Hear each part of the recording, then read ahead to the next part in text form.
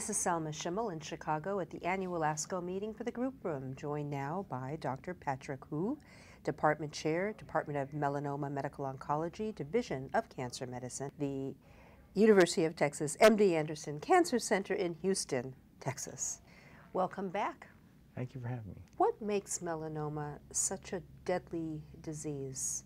Because it spreads so quickly, even if it's a millimeter in thickness, which isn't very thick. You know, most cancers that are a millimeter thick, you can easily cure that by cutting it out. But melanoma, even if it's a millimeter thick, some patients are cured by cutting it out, but some also get metastatic disease where it spreads to all parts of the body, such as the brain, liver, lung. The mode of spread is via the lymphatic system, or tell us how, because one would think, well, it's here and it's part of my skin and it's isolated here, they should be able to cut it out. But explain to us sort of the biology of melanoma, please. It can spread locally through the roads that go to the lymph nodes. So all tissues have roads that go to the lymph nodes, and so the melanoma can spread through the lymphatics, but it can also spread distantly through the blood.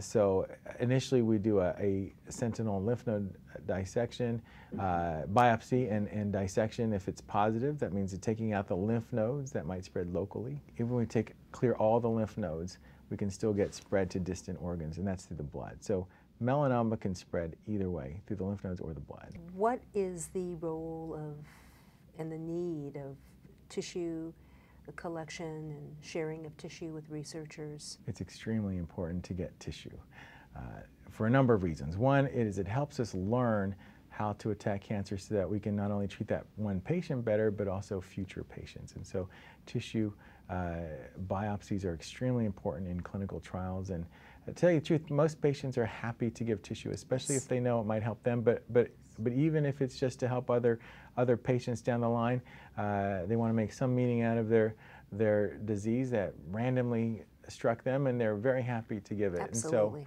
And so we've been very enthusiastic about that, and our feeling is we can really help to design better treatments by getting that tissue, not only at the beginning to predict who should get what treatment, but also after we give the treatment, just know how the drug is affecting the tissue, the tumor.